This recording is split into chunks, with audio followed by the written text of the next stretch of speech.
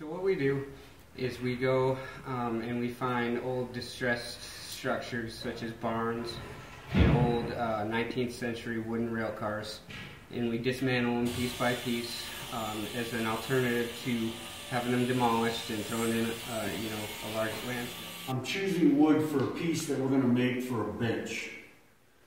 So I put it out and get it all a nice wood set up. Just different characters in the wood. And then the builders, Ryan or Jonathan, will take these and put them together. This is a finished door that will be going in a home, and just assorted different woods. And then we use Vermont Natural Coating.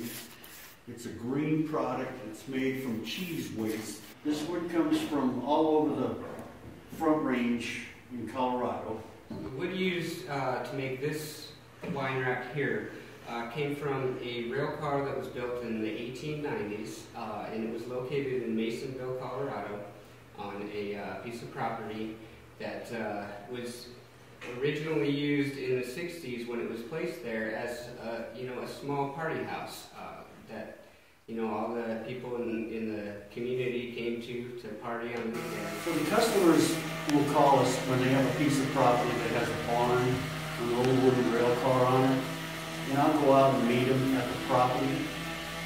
And I love to talk to them about the memories that their family has had